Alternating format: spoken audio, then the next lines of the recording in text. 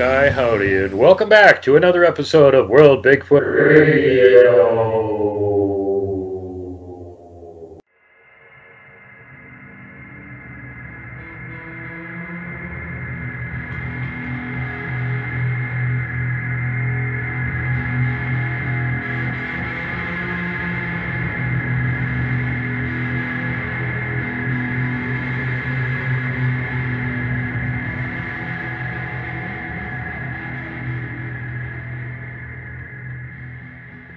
Here.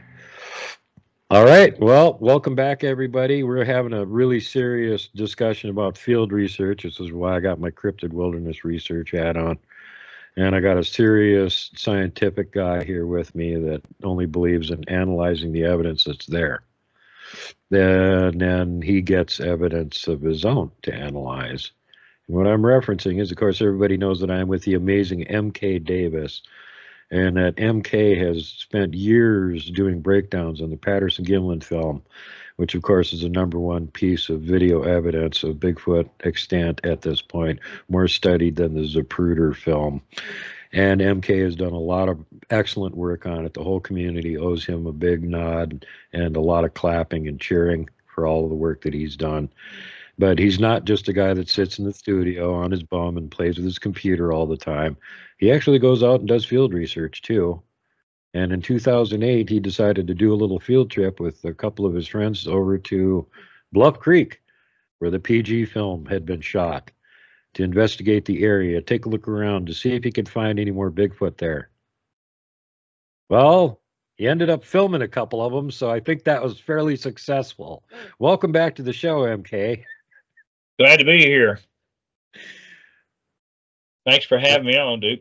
Happy to have you back. I always enjoy talking to you. And, you know, we do actually spend time on the phone talking to each other besides when we're doing shows. And it's always a blast talking to MK.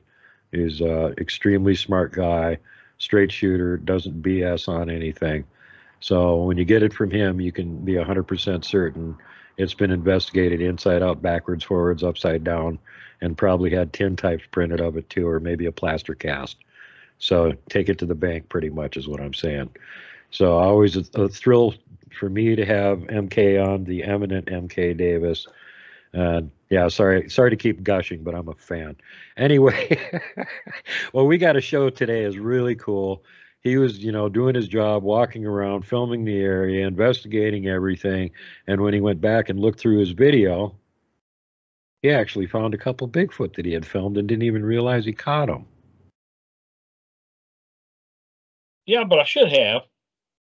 And I fought myself. I have a lot of regrets. I should have known, because we'd seen a lot of sign. You know, you see a lot of fresh sign. Well, naturally, you should think that they may still be there. You know, if it's fresh sign, yeah, that's if it's pretty fresh sign.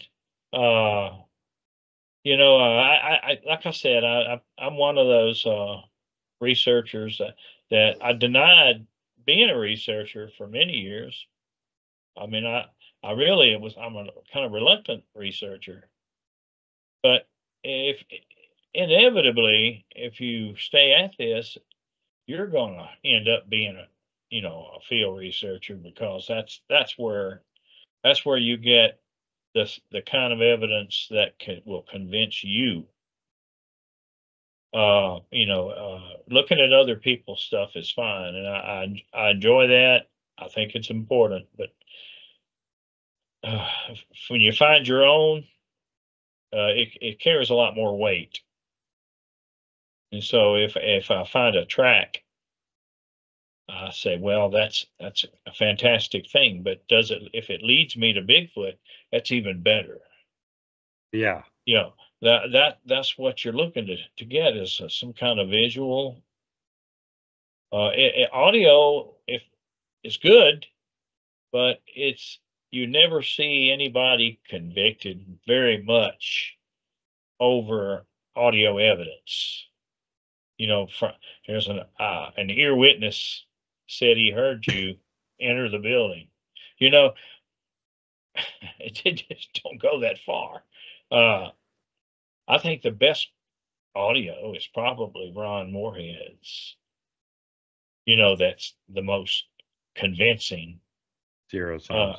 I'm sure there's others out there as well, but it's not without merit. But being able to see with your cameras, with your eyes, is better. 100% agree. And yeah, I'm going to be having Ron on the show here soon to talk about the Sierra Sounds and quantum Bigfoot and whatnot. So y'all can look forward to that. We'll get into that in the future here. That's interesting. I love to hear him talk about it because he's at the forefront of a field that a few years ago was not even recognized, and now it's carrying a lot more weight. And he's got the best audio recording of the Bigfoot actually speaking to each other, not just making random whoops or howls or something that anybody has ever captured. Yeah, I agree. And it's I can only imagine what it was like to be there, while it was happening. I've heard them doing their Sasquatch jibber jabber to each other before, but the couple times that I've heard it, it was so quiet and low in the background, and I don't think I could even got an audio recording of it now with my camera or anything. Well, they were seemed to be pretty loud, up on that mountain 10,000 feet up. Yeah, that's what I'm saying. It's like they weren't worried about the humans being there, hearing them or anything. They were making all kinds of racket. No, I think they were as enamored with those hunters as the hunters were with them. Mm-hmm. They were discussing it pretty openly. Yeah. Yeah. I was just looking the other day at, I was reading Ron's book, Quantum Bigfoot, and he's got a picture in there from their Sierra camp that they took of a 25.5-inch track with his foot next to it for scale. And oh my God, you start seeing tracks that big and it just gets like really overwhelmingly creepy of how big these guys are. And speaking of which, before we get further into it, speaking of big tracks, I know you just got done watching the beginning of my show, and I had somebody actually show up in the comment section and tell me that 22-inch track was a bear track. And I had to point out three things to them. First of all, the biggest grizzlies in Montana are 1,000 pounds. The biggest grizzlies that there are in North America are the coastal Alaskan brown bears, grizzlies that they have there. They get to about 3/4 of a ton. And their rear footprint maxes out at about 18 inches. So you're saying this is the largest grizzly in North America that's somehow living here in Montana. And not only that, but that grizzly doesn't have any claws, because it was quite evident from looking where its toes dug in to get purchased to push it up that hill. There were no claw marks there. It would have been impossible to not leave claw marks. Exactly. With grizzlies, they've got like sabers on the end of their feet. They haven't got those little stubby claws like a black bear does. The way they push down to get the purchase on that hillside. Yep. Would have just pressed those claws in. Yep. It would have been easy to see.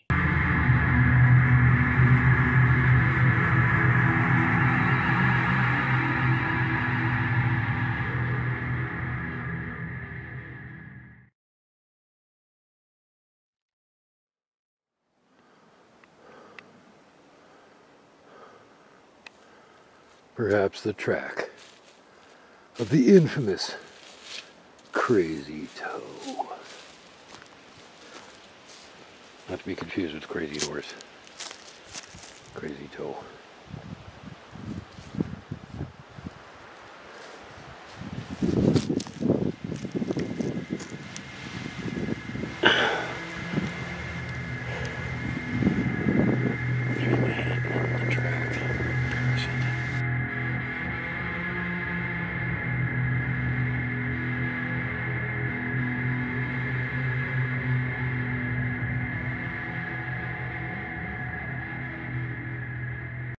Well, anyway, my point being, a lot of the stuff that these armchair people come up with as excuses for why it isn't real can easily be debunked by just looking at what's logically known about what they're trying to say, which is he's trying to compare this to a bear track. Well, congratulations. That's the biggest bear in North America.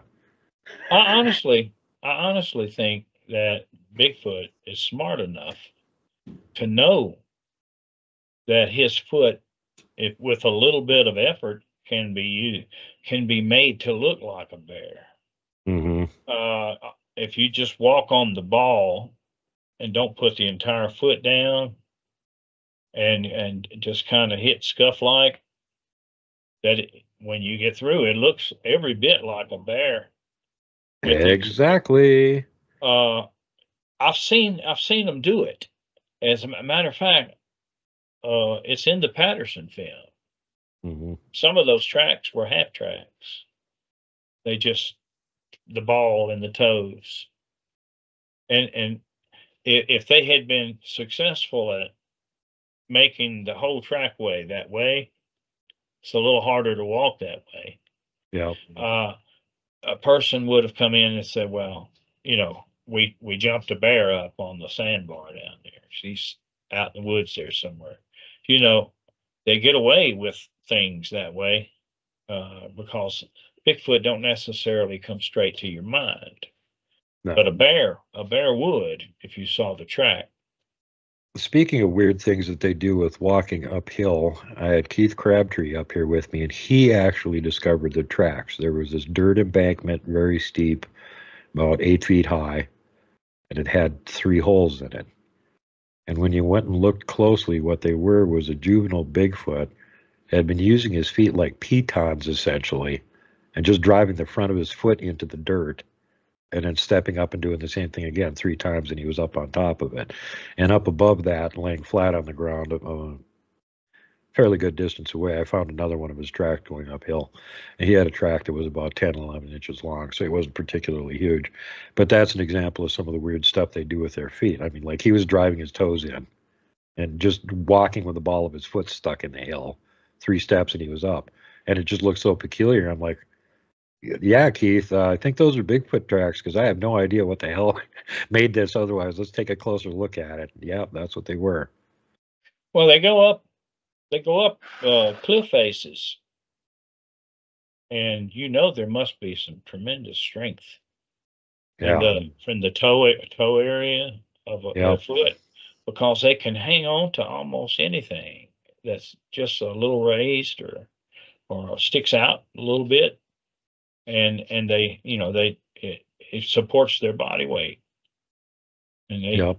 they right on up and gone.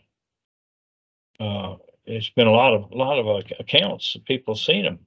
You know, one person saw 3, 1, 2, 3, one above the other, going up this cliff face, and hit the top and gone.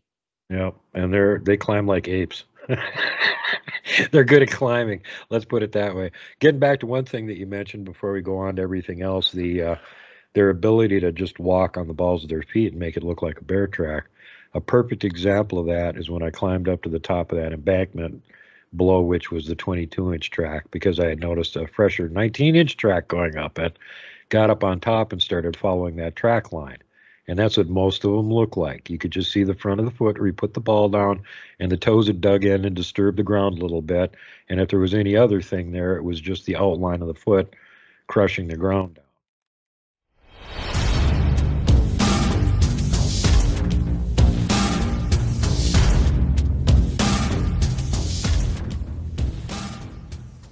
Stands out pretty good certain times of the day. And again, here's that other track that we found many days ago. Now falling apart.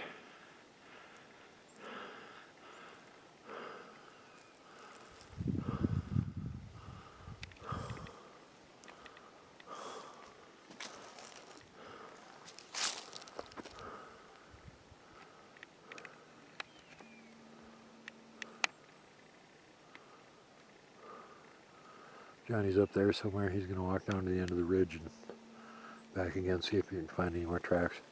The big ones cross down there sometimes, so he's thinking there might be tracks from them up above, so he's going to check that out. Down here 2 weeks ago we found this monster. But look what's up above it. It's new.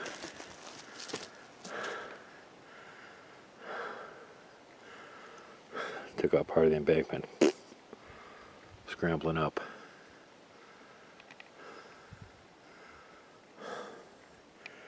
I'm going to try and get up this thing.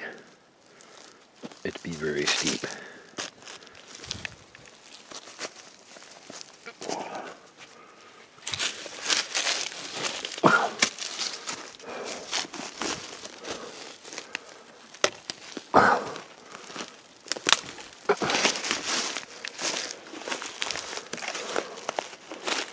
Okay.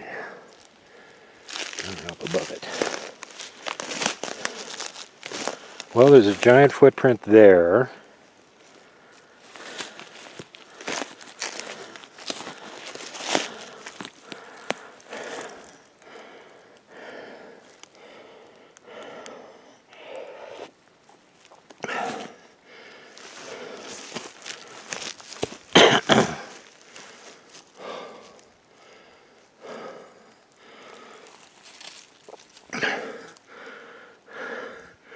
Looks like another one here. Hard to see it. Ground crushed.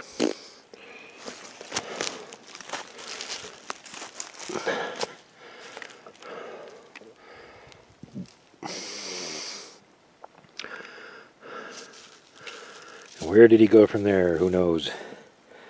They're so good at hiding their tracks. That might be it.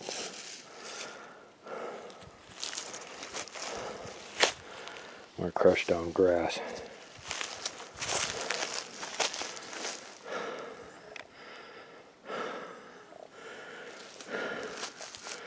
Trying to find tracks in the Rocky Mountains. Woohoo.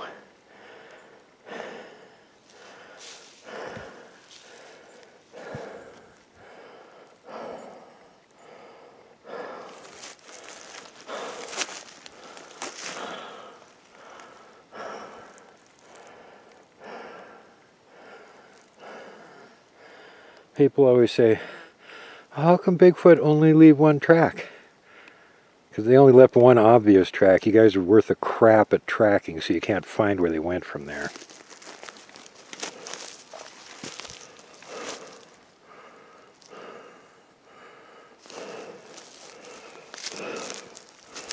And I think I pretty much made my point. It's not easy. You need to know what you're doing, what you're looking for. And keeping in mind that even with all their huge size and weight, they're extremely good at hiding signs of their presence and their passing through an area. And they do their utmost to achieve the goal of being stealthy little forest ninjas, or I should say stealthy giant forest ninjas, and not letting us know where and when they're around. But I'm gonna go walk. Let's walk along this hillside here for a little bit. See if we can find anything else.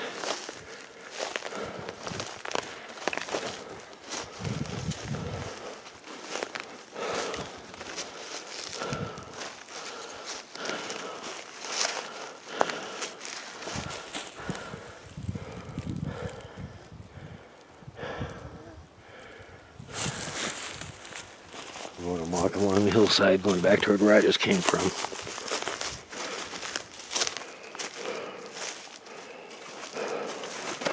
I think the reason a lot of the researchers hesitate to show you guys stuff like this is because it basically doesn't show up worth a damn on camera, because cameras are two-dimensional, so you can't see 3D stuff.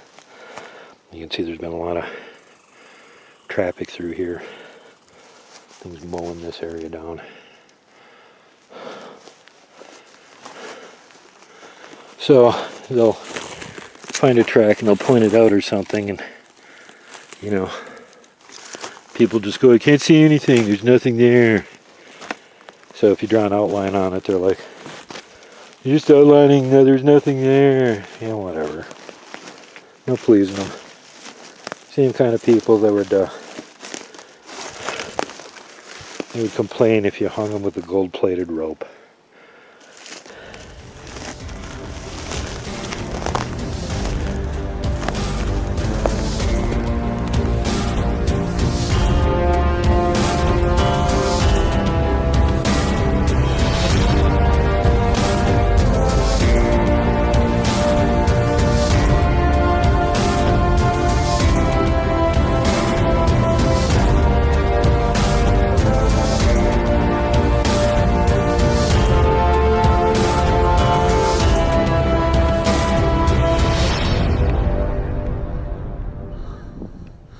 And yeah, that's one of the things we find frequently. You look at this and you go, is that a bear track?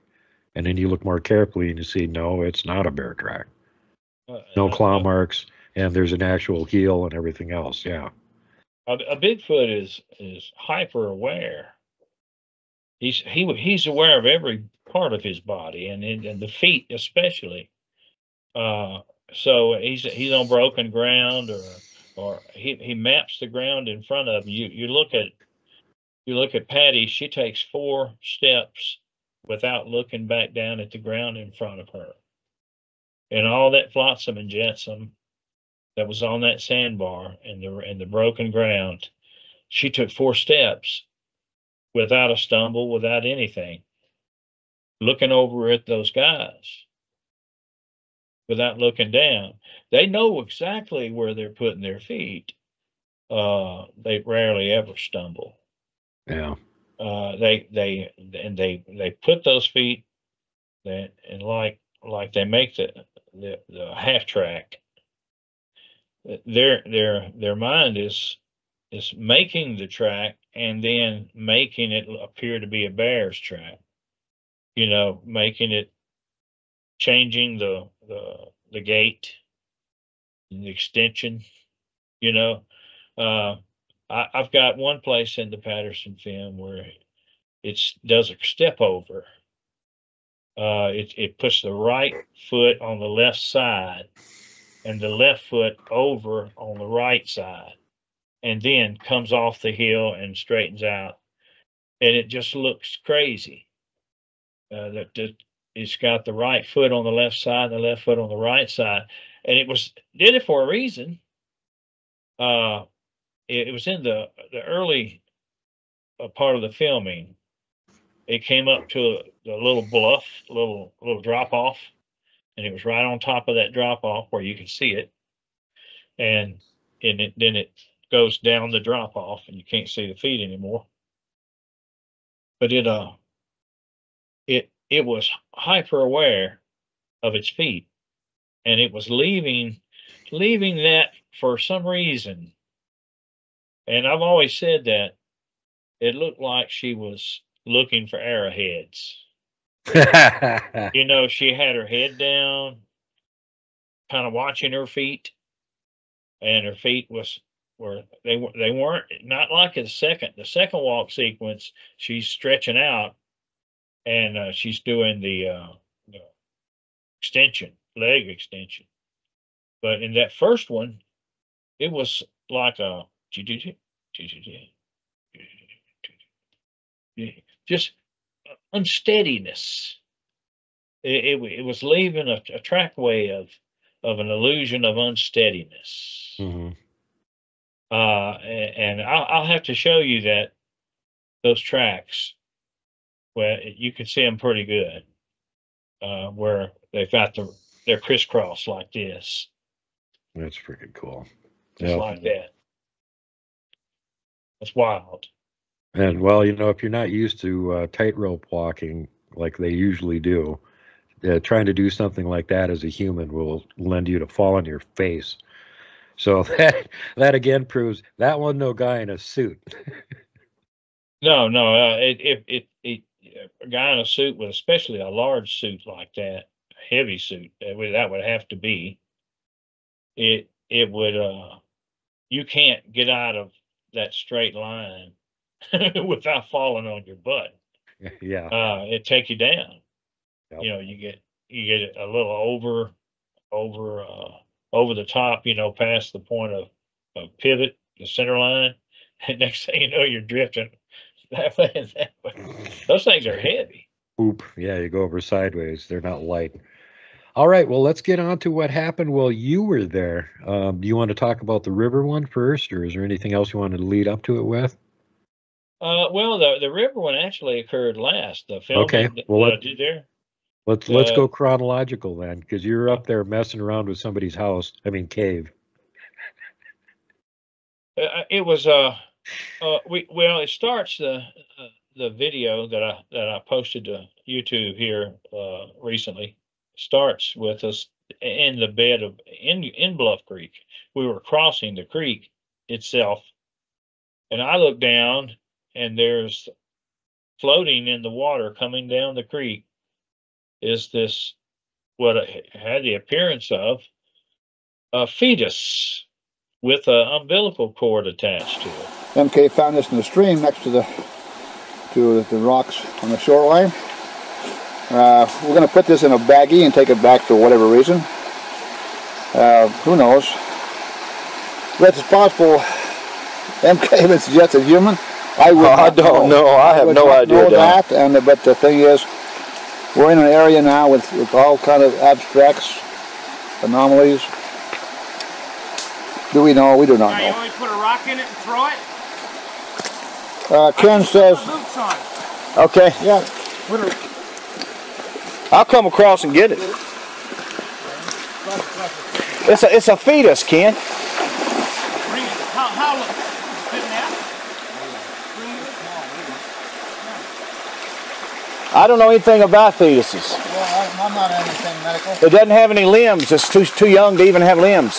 It wouldn't be more than 6 weeks old in my estimation. I don't think it's. Yeah. It's got an umbilical cord. In the womb, it wouldn't be more than 6 inches long, or 6 ounces long. Is it dog-like? Can't tell, really. You're the most doctor guy along. You tell us about it. Bring it here and I'll put it on the exam table. I don't handle it though, but. Dr. Ken? Here we go.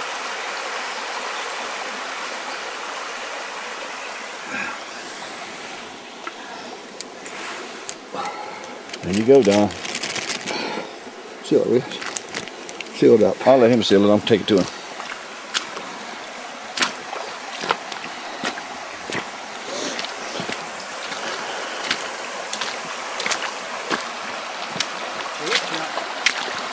That's it?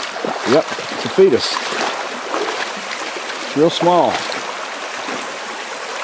Yes.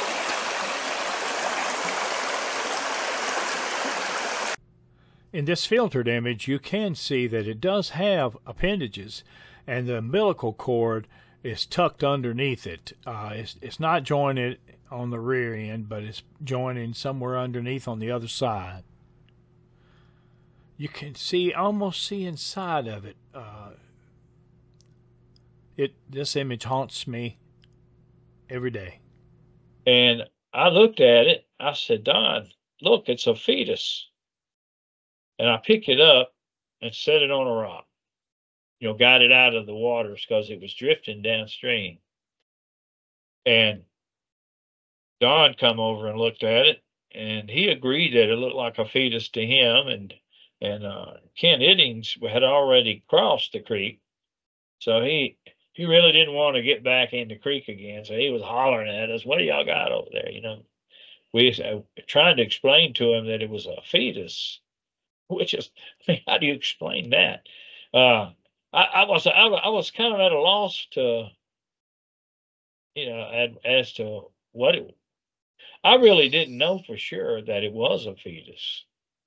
I mean, I can't think of many fetuses that I've seen, but I know from biology books and stuff, you know, they have an umbilical cord. Right. I didn't see at the time that it had a little appendages. But later on in the video, I zoom in on it, you can see them. It looks like little seal flippers. And you can see kind of semi-transparent through that little skin, something inside darker. I really should have just cut it open because we had no way to preserve it. And we tried to put it in a Ziploc bag, and Don ended up throwing it away. I think he opened it up and it like it made him throw up. So it spoiled rapidly. That tells me right there that it was fresh. Well, yeah. Yeah, Flowing because down it the wasn't river. spoiled. There goes back to the quality of your research. You know, and I'm a self-deprecating type person, but in all fairness, you know, I didn't start out to be a Bigfoot researcher. I kind of became one, you know, and I didn't take a course of any kind. Wait, they have a But course for this? no. Oh, okay. I thought maybe I missed something. They have no course for this. Okay. That's the so I kind of just started to build a little body of knowledge, but I had no reason to expect for me to know instantly that I had a Bigfoot fetus or maybe a bear fetus. How would I know the difference? You know, Yeah. I really you need somebody, you know, that's all knowing. That will recognize it, you know, and tell you what it is. Now, good luck with that. You have to find some world-renowned expert on feti. Uh, Take a look at it. yeah, well, you know, it as it turned out, if you look at the video, you'll see Ken on the other side, and I took it over there and handed it to him. Okay, he goes like this. He goes and looks straight upstream. Now he hears something upstream, and it snaps his attention around. And upstream is where I later on filmed the Croucher. Ah, The same day. And that makes me think that they're all three related to each other. The fetus floating downstream, the Croucher, and his reaction, which people will react sometimes without fully knowing why themselves. You know, he heard something that was out of place, and he snapped around and looked upstream. We went on up the mountain after that, and this was my third attempt to go up that mountain. Don had fallen on the first attempt, and is that where he went off the cliff? Yeah. Dangerous Don. and Calamity Don the Monroe. it's a difficult thing to get up there because it's almost like cliff climbing. You know, you touch the ground right there in front of you, and so we made it on the third attempt. And on the way up, we came across these big culverts. They were on the side of the mountain, wrapped around trees. So they had rolled down the mountain and hit the tree and broke. You know, Don climbed up in it. He said he thought he could see where somebody had been sitting in there, and I wouldn't be surprised. That, you know, it's instant shelter. Yeah. But we had also read where during this road construction that the Bigfoot had been vandalizing equipment, and they came during the night and threw culverts, brand new culverts, down the side of the mountain. And these culverts, you know, no telling what they weighed. And that must have been that must have been the culverts they were referring to. Well, let's just flip it and say, how likely is it that somebody's got a whole pile of old culverts they want to dump somewhere, and they drive up there just to hurl them off the side of the cliff? Yeah, these weren't in bad shape. Yeah. Even after all them years. I mean, they weren't rusted out or anything. This is a culvert. How far up the hill we say we are, Don? An hour and a half. Well, in terms of distance. 1,000 feet. Something like that. Up on the side of the hill, you see that this is not virgin country. Let's see here. Oh, it's pretty long. It's 60 feet at least.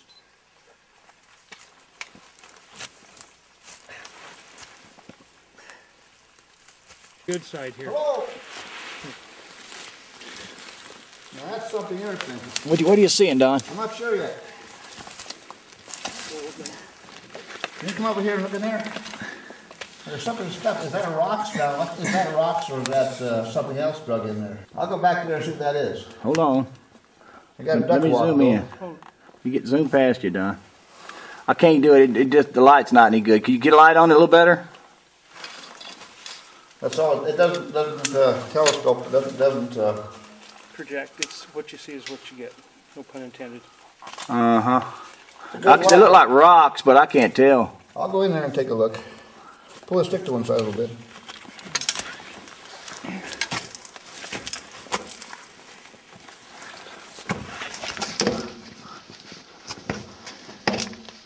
Well, here's something else, MK. The water runs out of here, runs the other way. It comes down to this crack, and the pipe goes both directions. Yeah, I can see the other end from here. Yeah. The water that enters this pipe doesn't come through it directly. It comes through the side view. Well, we know nothing's in it, so come on out, Don. Unless something happened to you in there. Well, it won't.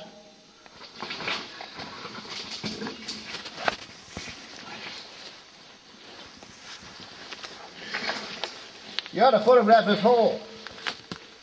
MK, Yeah, you ought to photograph this hole. I can. I don't have enough light in there. I don't have a flash. I got a camera. I got a small camera. I can take a picture. Well, we're going to make our way on up to the upper end of this thing. Okay, I'll come out. Before something grabs me.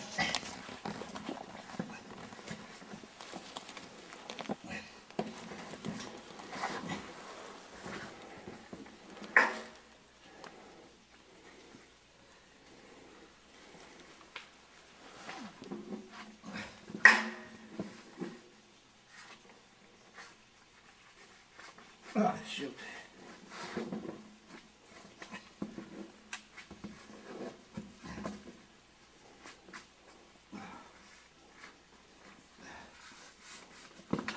Ouch.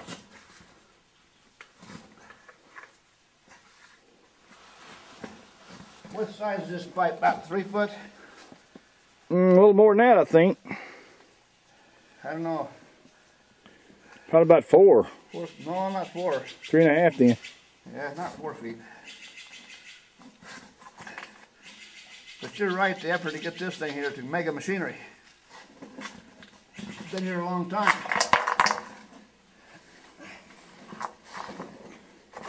Been here a long time, man. 1940 or something?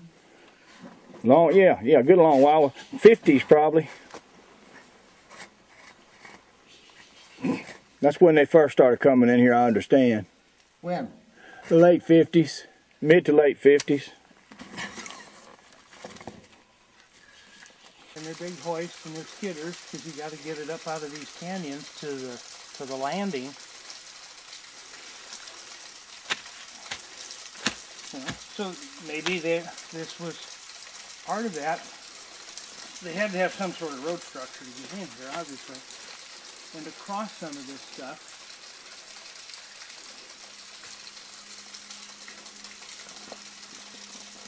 And it could be just an opening in the trees too. It could be any number of things without really looking through the hand. It's all speculation. But see, there's a landing up, an opening up here above it. A fairly good opening. I think that it must have been the ones they were talking about, but Very likely. we went on up from there, and we came out of this ravine onto this old logging road. cat skinner road, I think they call them. And the road originally went all the way down to the creek, but it no longer did. It was stopped, and we kind of sat there and ate a bite, ate a snack, and we were talking, and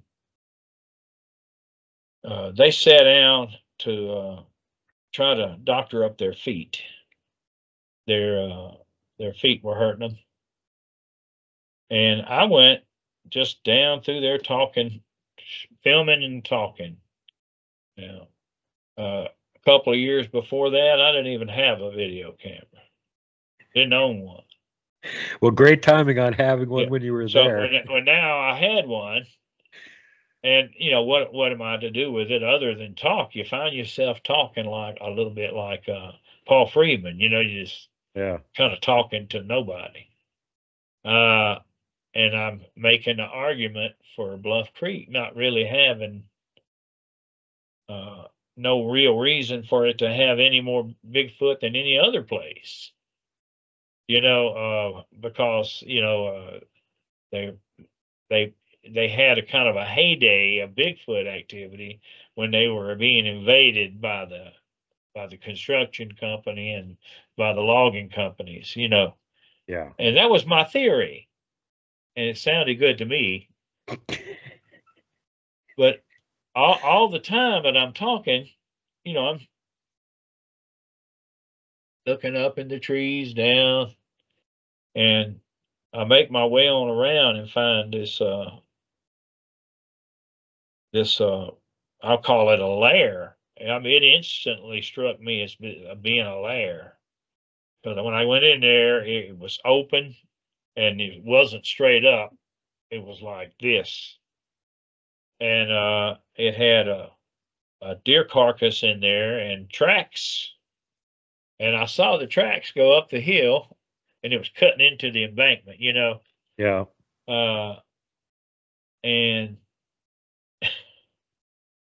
I got infatuated with this waterfall at the back of the little room there, the little clearing was a waterfall, and it was making this gurgling, beautiful thing.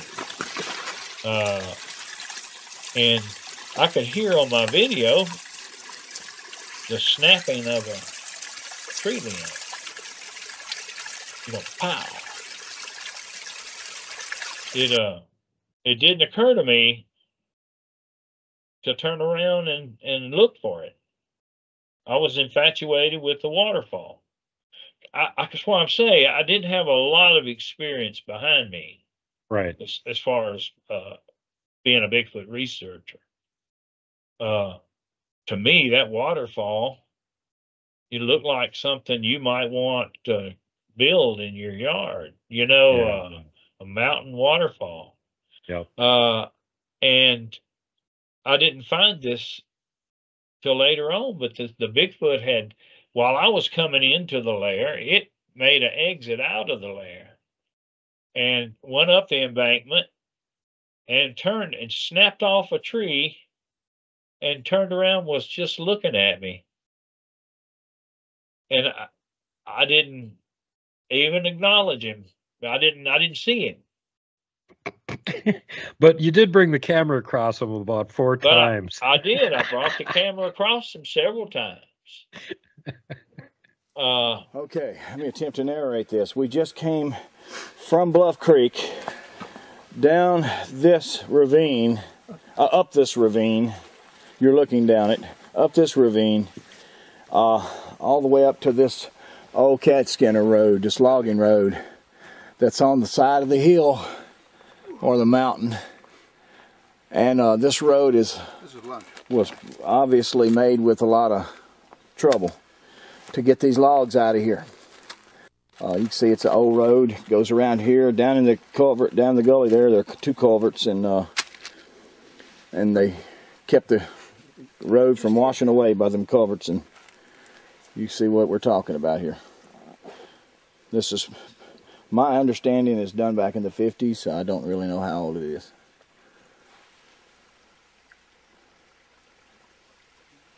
Get a picture of your trail mate sitting over here.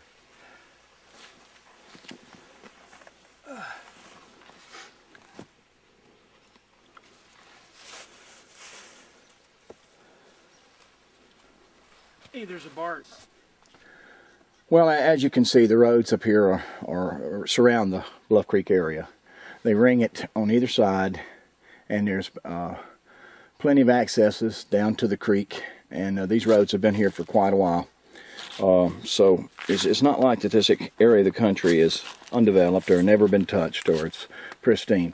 I think perhaps at the time that these roads were first being built, that this area may have been very little traversed by people, and maybe that's perhaps why the Sasquatch were in here in the numbers that they were. And I know that bringing heavy equipment into an area, sensitive area like that, probably did create some situations. But as to the conditions that are here right now, you know, you go up the hill from Bluff Creek on either side and you run into roads. There's access roads to the creek. There's bridges across the creek. People have been in and out of here, and in recent years, probably more than ever. So this is why even though this is rugged country, and it's beautiful country, and it's not totally pristine. It's not the last stand for truly wild America by any stretch of the imagination. There are places still like that, though. But it's a historic place. At one time, Sasquatches were here. Probably are here on occasions. I don't know. I'd like to think so. I've heard some things down here to lead me to believe that I was perhaps in the presence of them, but cannot prove it. So that's pretty much where I stand. That the Sasquatch, at least the area of Bluff Creek, as far as Sasquatch habitat, is probably not any better than any other place at this time. Rugged country, Sasquatches undoubtedly live a pretty dismal life. I guess they like it, but to me it would be dismal. So with that being said, you know, and I give you a little last minute view. You can see just how rugged and steep it is here. There's the trees way up above my head. Fall colors just returning. Just beginning to, leaves just beginning to turn.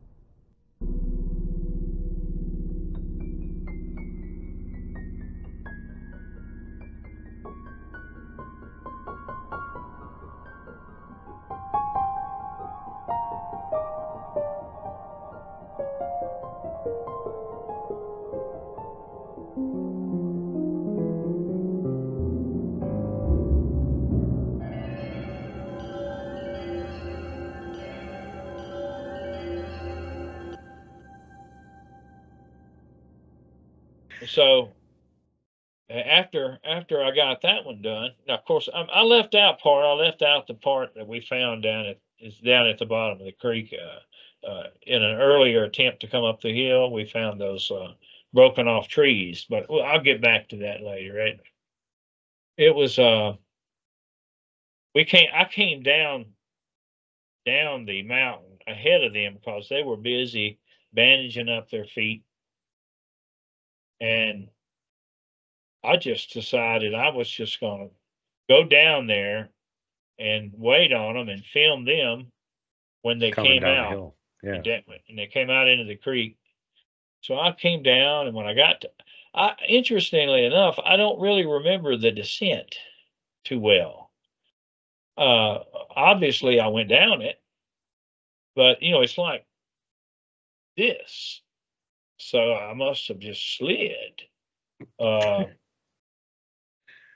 But anyways, when I got down, I went across the creek, and then on the other side was a trail alongside the creek, and I walked that thing all the way back up, almost to where we had come in with our cars, with our vehicles, and I went back out into the creek, and I looked down the creek and I looked up the creek, and I did some filming up and down. And then I walked toward where the guys would be coming out at. Finally ran into them coming out, filmed them. Still didn't think much about it. And at a later date, when I was looking at the video, I saw something white move. And I stopped the film, went frame by frame, and it was something flexible like a cloth or maybe leather, something light colored, light toned. And there was this shadowy figure in the shade wrapping something up with this cloth. And it was animated, whatever it was doing like this in the cloth. And I said, what in the world? And I captured some frames and I blew it up, and I could see its calf muscle was huge, and there was no lines of delineation where clothing would have been along the waist, along Right. the cuffs of the foot, of the leg. It was all monotoned. And I realized that it was not a human being. It's one of them. And it was in perfect position to have had that fetus get away from it. And it would have floated right down to where we crossed at earlier in the day. And then that would be the direction that Ken looked when he was surprised, and he looked upstream. He heard something. So it all kind of fit to me later on, you know, as I kind of put things together. But it was anticlimactic because it was a good bit later that I even found this. So I didn't get to come out of the woods. So I got Bigfoot. You know, I got Bigfoot right here. I went on down to the creek out ahead of those guys that were with me. They stayed up there and nursed their feet and dressed them. And I came on down, and I stood out in the creek and was going to film them as they came walking up the creek. And something shows. You could see it in the lower right-hand corner of the screen. Something shows in the video, although I didn't physically see it or consciously see it. It's very dark under there. You'll see that it's got something white in its hands, like a cloth.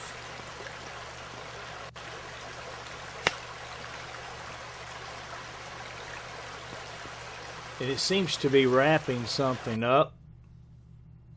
there's a brightened image, a filtered image. You can see that it's got a very large calf, and it's got a shorter lower leg and a longer upper leg.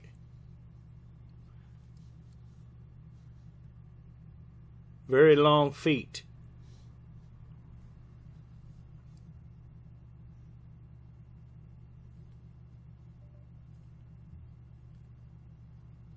See it, the white thing it's got right here?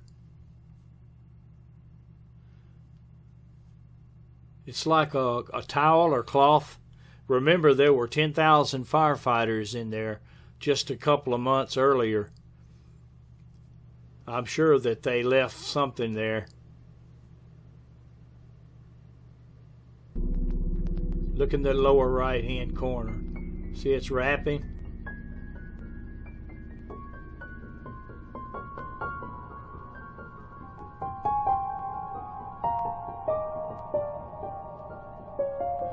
There you see an enlarged version.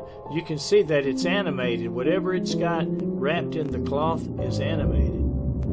In this one, after the clacking of the two rocks, it backs back up into the brush beside this log and disappears. If you look, there's a log right on the other side of the knees there, and it goes right on into that brush. And that's gonna, we're gonna talk about that in a few minutes.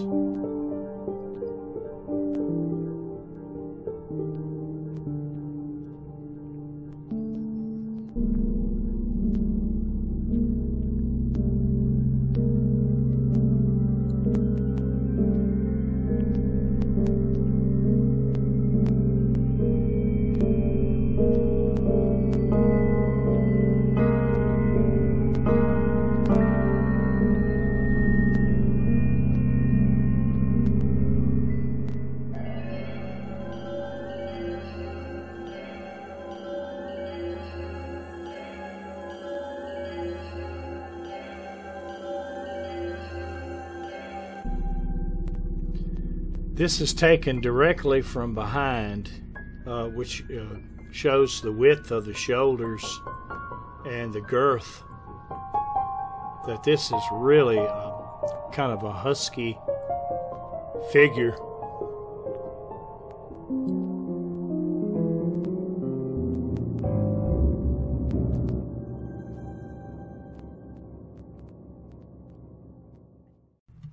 It is anticlimactic because it was so long ago.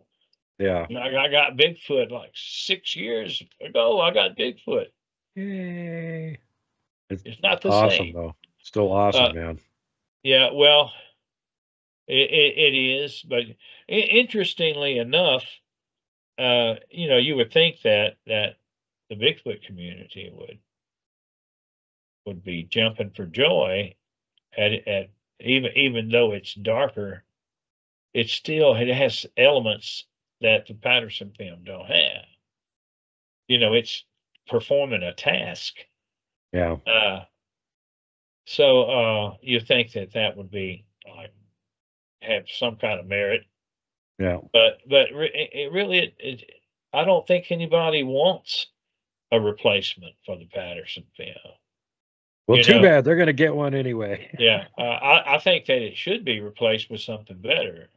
Yeah. But I do believe that there are people who would just rather let things be like they are. They're having a fun time and so advancements, progression. Make a quantum leap. It's not appealing. Mm. Yeah, there are some people that are just in it for the mystery, and if they do in fact find out, well, it's settled science now, it's this, and that'll ruin it for them. I think so. I think it's a little bit of a fear of solving the thing, which is strange to me. Now, it makes sense to me because there's a bunch of people that are into the community essentially just to make money off it. So at the point where it becomes something that isn't a mystery anymore, that they can make money off of, that makes them unhappy. So they want the mystery to continue so they can keep making money off it. I know that there were two that I got on film, but there were probably at least three, because whenever this one was facing away from me and the babbling of the creek was kind of drowning everything else out, Yeah. it didn't see me either.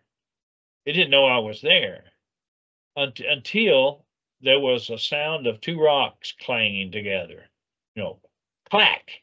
Yeah. And then it instantly reacted and went back into the brush. So the sentinel caught you and let the other one know. So you're probably right. There probably was another one there. There was one that warned, did the warning. Yeah. With two good sized river rocks. Yeah. Pow.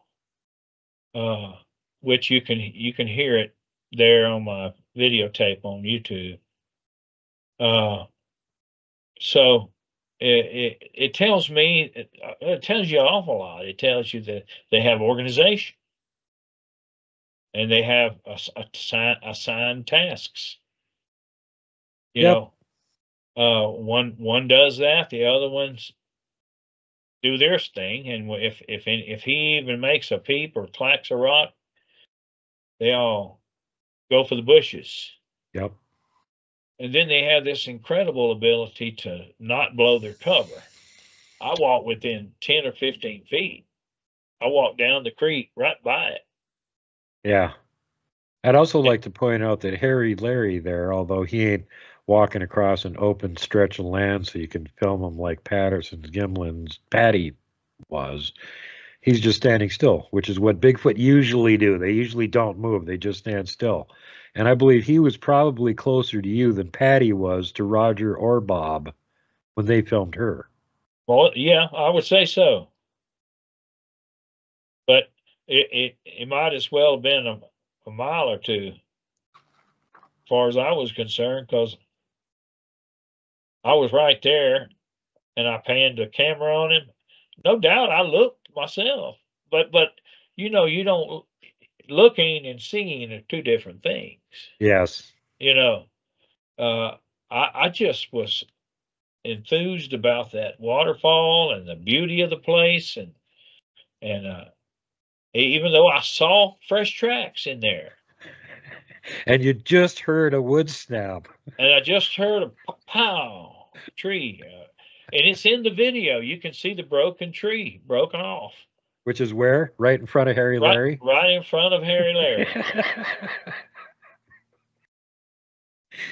Yeah, they're sneaky. That's one of the points I'd like to drive home here.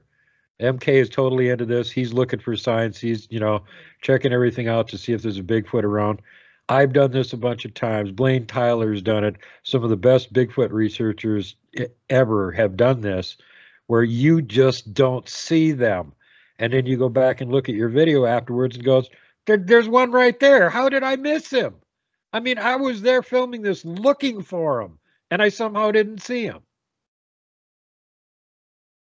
I don't know what I would have done had I saw him.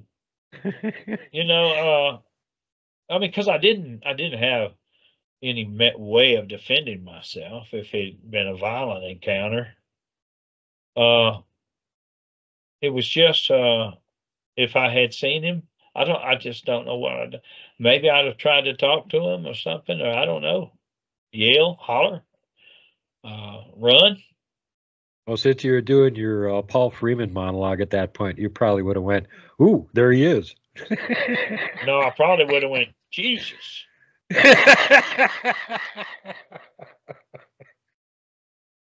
Yeah, you can't blame Paul Freeman. I know when you hear Paul Freeman, a lot of people use that against him, that he talked to the camera, but it's almost natural. Yeah.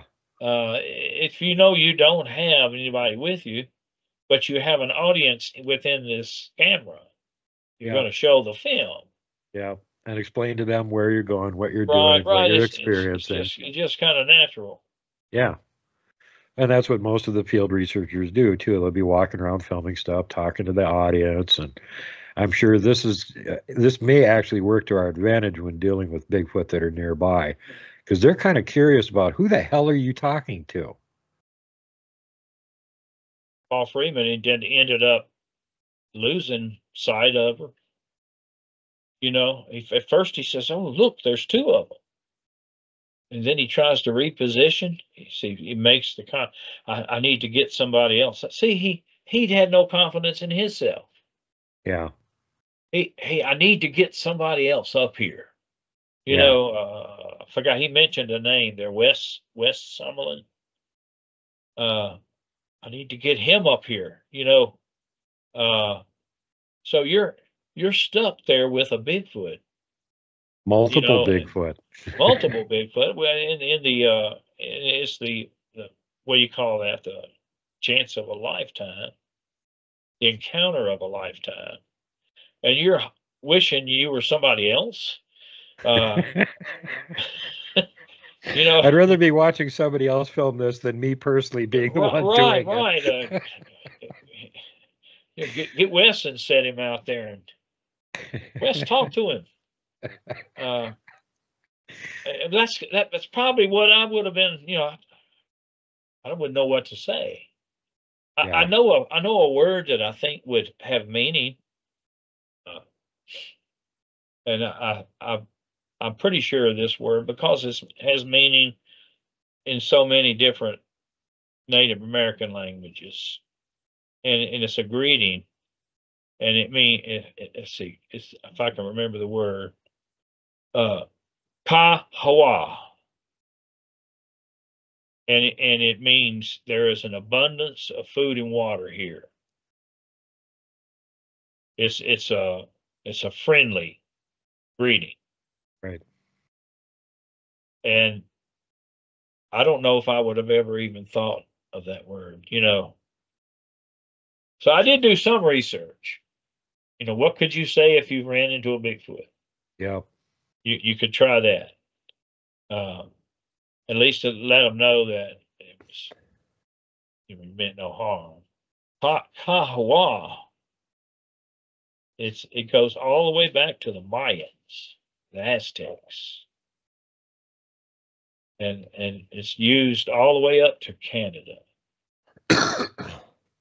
You know, different language groups, and it has that meaning of friendliness. Yep.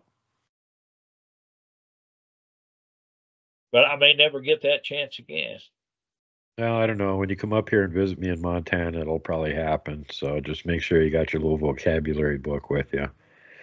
Whenever they're around up here and I know they're in the area, that's one of the things I usually do is yell hello in various dialects. And it seems to have a good result. Then you really got their attention and they're following you around. Well, that's all the way back in 2008. And I have not been able to reach that layer since. Ever since then, it's been either one year it was a heavy snowfall had brought down a lot of treetops, and it was just so difficult to go up the hill, having to crawl through those tops. Oh God, I can only imagine. And another time it was everybody had individual reasons not to make it. Things went haywire, wrong. One person was throwing up. Another person was, I think Don had been mangled his ear. Yeah, you've seen that. You guys have seen that on a previous show I did with MK, where he mysteriously got hurled onto his face by unseen force, and then the next guy in line behind MK got zapped, and then MK got the confusion zapping. Well, I have heart problems. I was actually, I should not have even been there. I had chest pains. I could go for a little while, then I had to stop. Ended up, I had a 99% blockage in the lower anterior descending artery, the widowmaker. And the only reason I'm here right now is because a determined doctor that intervened they couldn't do a bypass surgery because of calcium deposits. So they tried 3 times to put a stent in, and this young doctor, they decided to let him do it. And I watched him, because the strange thing about that is you can watch. You're not out of it. And that artery had kind of a kink in it like that, and every time a heart would beat, it would go straighten out a little bit. And he timed it, and when it straightened, he hit it and just jammed it, and it slipped on up in there, and the blood flowed. I could feel it in my face. All the people there cheered in the room. I cheered. It was like he took the football in from the 3-yard line, and got the winning score. And of course, I'm here today because of that. So, maybe I'll get my second chance at the lair. Sure hope so. I sure hope you get a chance to come up here and do some Bigfooting in Montana too. There's a lot of interesting stuff up here, and one of the things I'm on the lead up right now is that there's a guy who's not quite as old as me, but he's getting up there, and he's been here his entire life, and he's been hunting here his entire life. He was going out with his dad when he was a little bitty kid, could barely carry a 22, going out hunting. And over the course of this whole time period, he started discovering things that he wasn't particularly wanting to find out. But he said back in the 70s and 80s, it was sort of common knowledge here, and all the locals would share with each other what was going on in certain areas so they didn't get in trouble. And now there's a lot more people from other states have moved here, and they don't bother to tell them anything. But he's not only found tracks in excess of 30 inches long, clearly not Bigfoot tracks, but the locals around here seem to know which mountain ranges actually have giants in them and actively avoid them. So that's coming up here in the future, just so you guys can get all freaked out about that. Definitely so. That's the kind you see on cartoons, Yeah. Well, after he tells me this, he goes, "Oh yeah, this mountain range and this mountain range and this mountain range," and I went, "Wait. What was that last one? Oh, this one?" And I'm like, "You mean where Coloma is, the ghost town?" "Yeah, the one I've been camping at for 10 years." "Yeah, the one I found the 31-inch track at last spring." "Yeah. Well, thanks for letting me know that there's giants up there. I wouldn't have been doing any research there at all." Well, there was one of the early pioneers. I've forgotten the guy's last name. His first name was David. A famous explorer. And he had some Indian guides, and they came across this track that was so big that he thought it belonged to a woolly mammoth. Mm. That's he said, and the Indians wouldn't follow it. He told them to go find it, and they said nope. They refused. So it was on the hoof. It wasn't a fossilized track. It was in the snow. Right. So there was something at that time, that was living, breathing. That was something ginormous. Huge. Ginormous. Yeah. Again, I had Papa Craig on my show. He's actually been up here Bigfooting with me, and he was over in the Wallowa Mountains and found a track. He thought it was a mud puddle. It was full of water. And he was looking at it going, what a great optical illusion. Those elk tracks at the front of that big mud puddle make it look like a giant's track. And then he got a little closer and looked at it and went, those aren't elk tracks. Those are toes. Oh my God, what am I looking at? So he went, well, if there's one track here, there's got to be more. So he went forward a little bit, about 12 feet, and there was another mud puddle with the same layout. And he went, oh my God, these are tracks. So he followed the tracks, and they didn't go that much further, and they went into this low swampy area. And at which point you could see the potholes where this thing had stepped into this swamp and walked through it and left these big holes in the swamp, basically. And he just went, well, I'm going back over to the other side of the river, and I'm not coming over here again. And where he had been is he was camping out there the entire summer, and he found out there was an old abandoned Indian trail on the other side of this river from that they had been using for hundreds of years. And so he wanted to go over and explore it. That's when he found those giant tracks. Somebody else is still using that trail. Yeah. That explorer was David Thompson. Cool. There, we got your name for you. Thanks, MK. An anti-CRS machine here. I depend on it. Anti-CRS. Good one. So yeah, you know, it's interesting, some of the stuff. The more you dig into this and start looking into it in certain areas and stuff, you start finding things that you didn't ever think they were even there. And sometimes it's stuff that you really don't want to find. And you're not at all happy that that's what you're finding. Because like, oh, I like that area. Now that I know that there's giants there, I don't want to go there anymore. You know? That kind of ruined it for me. Like it has to hit you. Yeah. You know, if you think it's just a mud puddle with elk tracks around it, well, yeah, you come back. But if it hits you, that's not what it is. Yeah, and this guy's a hunter and a tracker. You know, he was living up there hunting during the summer to feed himself. This is after the Vietnam War was over, and he was all disgruntled about society. So he went and lived in the mountains for a summer. Yeah, and then he found, like I said, what you were just saying, when you think it's just a mud puddle with elk tracks in front, it's a cool novelty. But when you look at the elk tracks and realize that those aren't elk tracks, those are toe marks, then that changes your whole reality. Everything changes. Yep. Yeah. And I, you know, like I said, I found that 31-inch one. That was scary enough. And unfortunately, it had just poured heavily the night before, so it had washed out a lot of the detail on the toes, but still at, you know, indeterminate full length, but over 31 inches. Well, that scales up to a critter that's 16 feet tall. I would think taller than that. Possibly. And the interesting thing was the layout of the foot was more similar to a human than it was a Bigfoot, because all the Bigfoot tracks that I find that are, you know, up much over 18 inches or something, most of them are really wide to accommodate all the weight that they're carrying. Right. The bigger they are, the more blocky. Yeah, exactly. They start to become.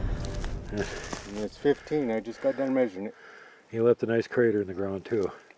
So what was that you were just saying, Johnny? I just it's 15 from the. Yeah, no, before that. It's easy to track once you know what you're looking for. Well, here in your second consecutive year of actually Bigfooting, you don't seem to be having too much trouble finding them yourself now. Nope. All right, let's see what else we can find.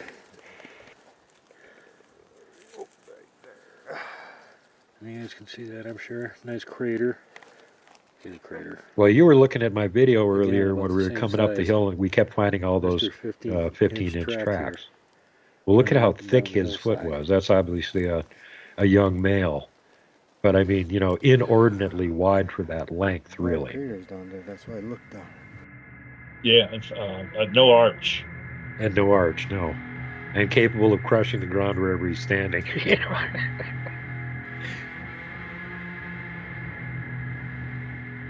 Yep. So anyway, that was pretty spectacular. I was really glad that you spotted those guys in your video and you put it out. And I'm going to leave a link to that below in the show notes.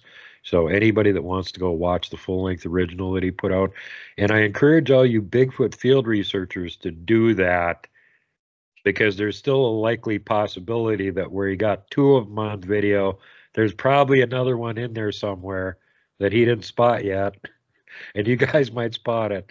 And people spot Bigfoot in my videos too. I just got 3 more screen captures sent to me yesterday going, hey, Duke, look at this. And I'm like, oh, God. Now I got to do another breakdown video. Quit it, you guys. Well, I mean, it doesn't hurt to have another set of eyes. Yeah, yep. And that's it, you know, and you get shows like your size where you got 30,000 subs. I got 25,000. Then you're starting to have an audience big enough that if there's that many eyes on it, and hopefully a few of them aren't looking at it on a cell phone, or at least using a computer, if not a big screen TV, they start spotting stuff. You know, and some of these guys are, you know, a good example here would be Figgy Figueroa, who pulled a Bigfoot out of one of my videos that I filmed like 11 years ago and never even noticed. And she's just looking at it going, what the bleep is that? And she's got it on a big screen and she's looking at it with a magnifying glass and the whole thing, trying to see if she could see detail and stuff. She went, yeah, this is a Bigfoot. I'm going to show Duke this. I'm like, cool. So everybody, please feel encouraged to go look through all my old videos and find all the Bigfoot in there that I missed. Thank you. Yeah, it'd be it would be interesting if everything that you see with your eyes got recorded. Oh God. It might happen one day, you know, get some kind of interlink between your brain and the great big cloud up there. Yeah. Just put a little micro camera right here on your glass lens, film everything that you're seeing. Well, they already have that. Yeah, there you go. Yeah, they Problem have solved. that. Actually, the newest tech that actually has me all enthusiastic is their LiDAR mapping thing that they have for the best cell phones that they've got out now that have like triple lenses, where you can take a picture of a Bigfoot track and it will produce a 3D image of it. Yeah. And you can not only see from the top, you can look at it from the sides, you can look at it from the bottom. You can do that on a phone that doesn't have that. If you turn the phone sideways and put it near the ground level and just rotate the phone as you pull it over the track and back down to the other side, do like this right here. Yeah. And it will give you depth perception. Yeah. Yeah, this literally maps it and gives you a 3D image, so it's way, way better. And you can look at it from underneath, you know. And you could put it in a 3D printer and carve it out. Yeah, pretty much. Make you a model of it. And what we were talking about earlier, where you've got the thought to be dermal ridges, were actually the lines of the layering from pouring the plaster in there. If you're taking a 3D map of it with LiDAR, there's no arguing about it anymore. Those aren't plaster lines because there's no plaster in the track. That's just the track. That's a useful tool. Yeah, I want to make all Bigfooters aware that this exists, because quit wasting your time carrying plaster around with you when you can take a 3D picture of the track. You can get the depth, all of the angle of the sides, everything. Yeah, and you can, like, when you've got it mapped like that, you can take that image and you can be like, oh, I want to look at it from 2 inches below ground level. You can do it. I want to look at it like I'm underground looking up at it. You can do it. You can go anywhere around it, 360 degrees, and it gives you that 3D image, exactly how deep it is, all the detail, everything. So that's a very useful tool that everybody that's into Bigfooting needs to know about. Quit carrying plaster around with you and just start taking LiDAR map 3D images. We're in the best of times and the worst of times at the same time. You know, the worst of times would be the ability for a person to hoax. Yeah. You know, with using electronic imaging and stuff. You know, it's just inevitable. You know, I don't know whether it should cause a person to become jaded. You know, where he doesn't believe anything. Or you can turn around and use those same identical programs, software programs and stuff to enhance your own research and make it much more labor free. It's just according to what you want to do with it. Yeah. My suggestion is that you use more than one camera. If you film a Bigfoot, try to film it with 2 cameras. And I know it's asking a lot, but at least people can say that, you know, that clearly it was there. It wasn't AI generated. Right. Get it from multiple 2 different angles on it. Yeah. Yep, and there are opportunities where stuff like that could happen. Caveman was telling me he was coming back home, and there was this long bridge across this big open gully that like is a riverbed, but there's virtually no water in it. And there's all these cars lined up along the side of this bridge, and they're looking. All the people are out of their cars looking down into the valley, and he's like, "What are they looking at?" And as he comes pulling up closer, you can see there's a Bigfoot down there. There's like 8 cars pulled over watching this Bigfoot from the bridge walking through this valley. So he pulls up behind him, jumps out of his car, and he goes, "Hey, is anybody filming this?" Not a single one of them. They all started scramble. "Where's my cell phone?" Oh, no, not one of them thought about it. Not even one of them. I had a bear pop up in front of me, 20 feet from me. I had a camera around my neck, ready to go. And I ain't touched that camera. Me and the bear just kind of stared at each other, and I said mentally, it's like looking at a bad dog.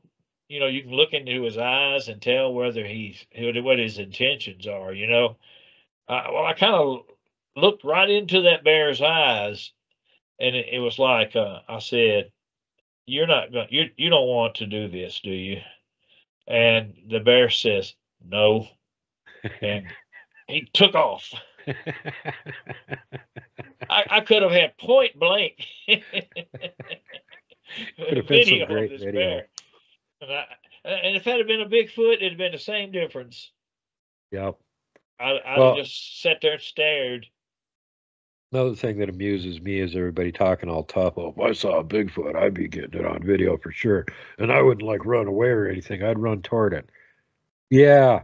I can number on this many fingers how many researchers I know that will see a Bigfoot and run toward it. Kelly Shaw's done it. Tom Coburn over in Germany has done it. But Tom will tell you, "Oh, yeah, I'm not scared of Bigfoot, but if I see an orb, I'm running the other way." So everybody's got certain things they can deal with, and other ones no. I ran toward what I thought to be a Bigfoot that was in Bluff Creek at night. Visited our camp. I think I told you about it. Yeah. But I was trying to get an angle where I could get the flashlight on. And I was with some filmmakers from Japan, and they did not want me. I mean, when I started to disappear into the brush, and they didn't even have the light, I had the light. Oh man, they went to hollering. And they're like, "Didn't you guys remember how to get out of here?" "No." "Oh God, MK, come back." That's what I could hear. Wave, MK, MK. I don't blame them. I mean, I'm not. They came over here kind of tongue in cheek, and they wanted to go down there where the Patterson film was filmed, and ended up finding this trackway. There's unbelievable tracks that were 4 inches deep. God. And those guys, I told them, I said, "Y'all have hit the jackpot. This is very unlikely to happen," and it happened. And they went back home and made a TV show out of it, but I don't know. I can't understand Japanese, and somebody played the part of me.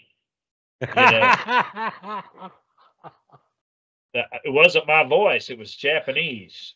It was like down deep.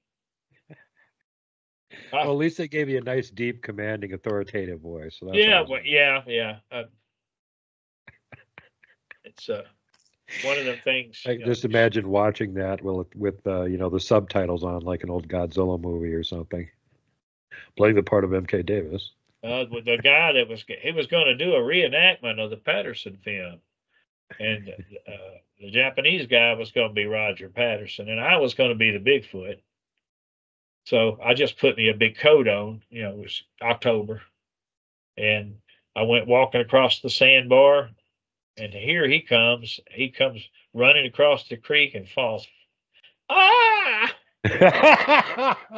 And he didn't go all the way down, but he got his camera soaked, and it threw up this flag there says, "Your camera has been wetted. Do not use." So he ended up having to finish the show with my camera.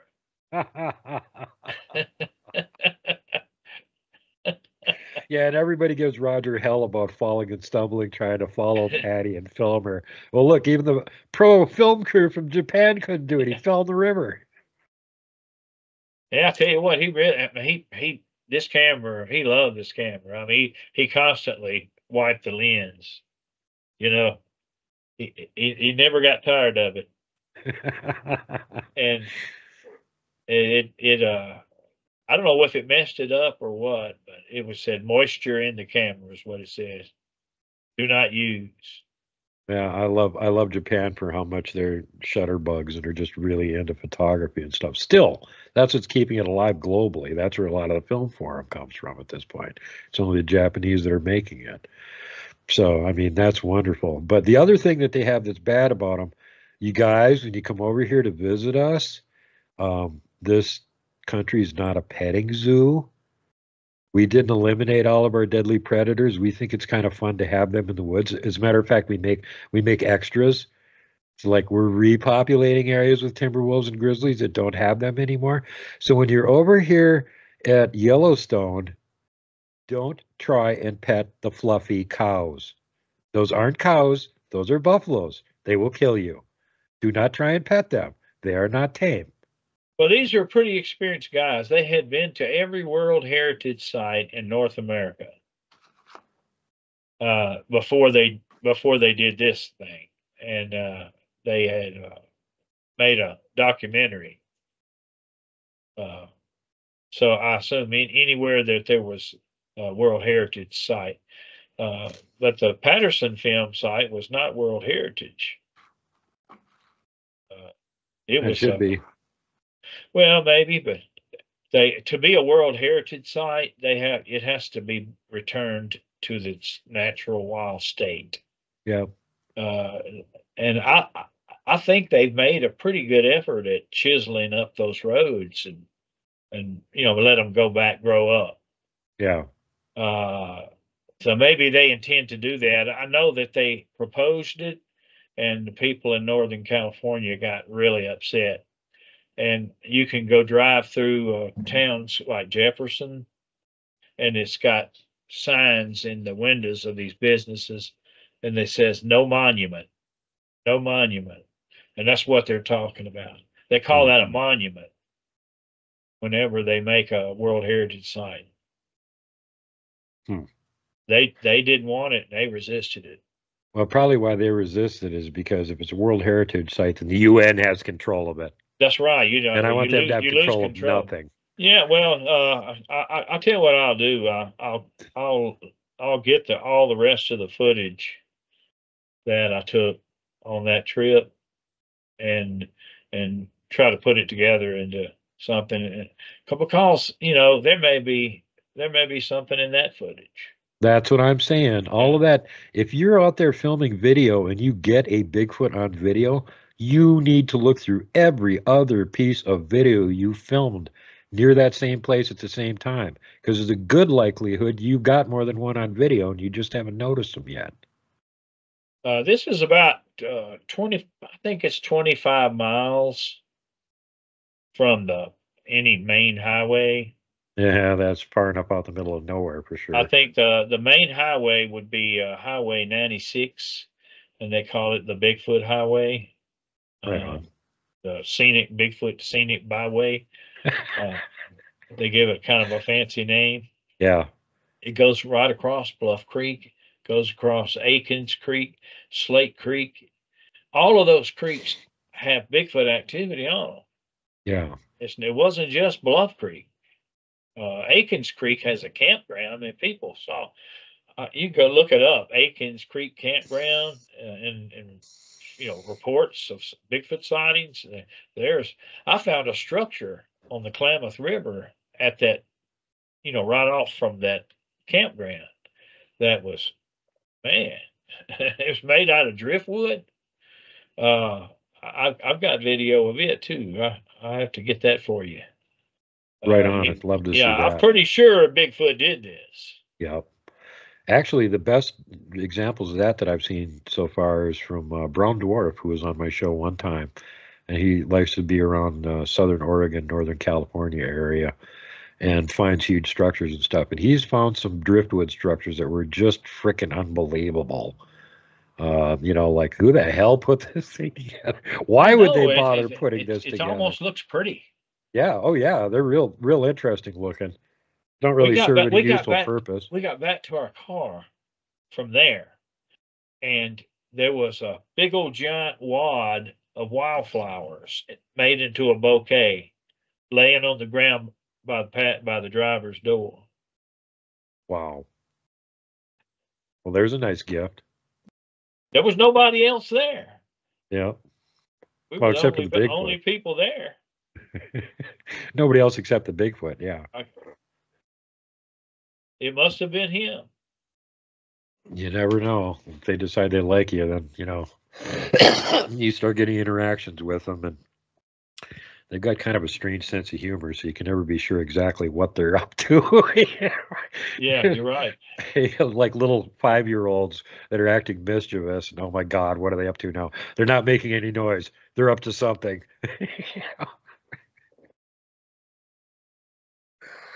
Anyway, well, thanks so much for coming on the show again, MK. And of course, we're looking forward to having you back here in the future when you want to share some of your epic evidence and all of your longtime research on any of these other subjects.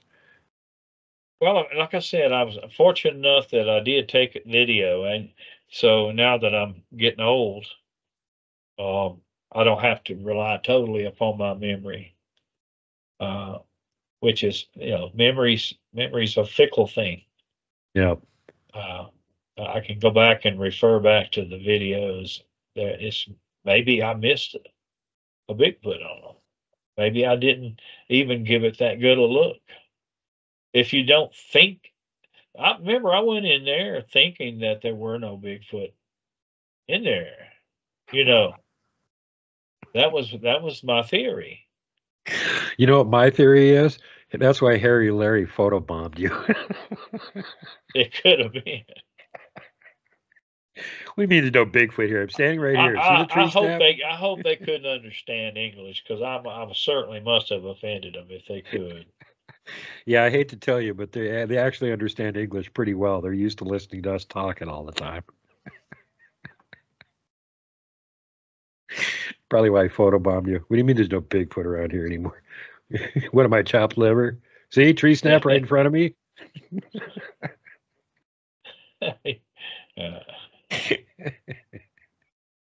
Awesome. I'm just so thrilled for you that you managed to get something like that.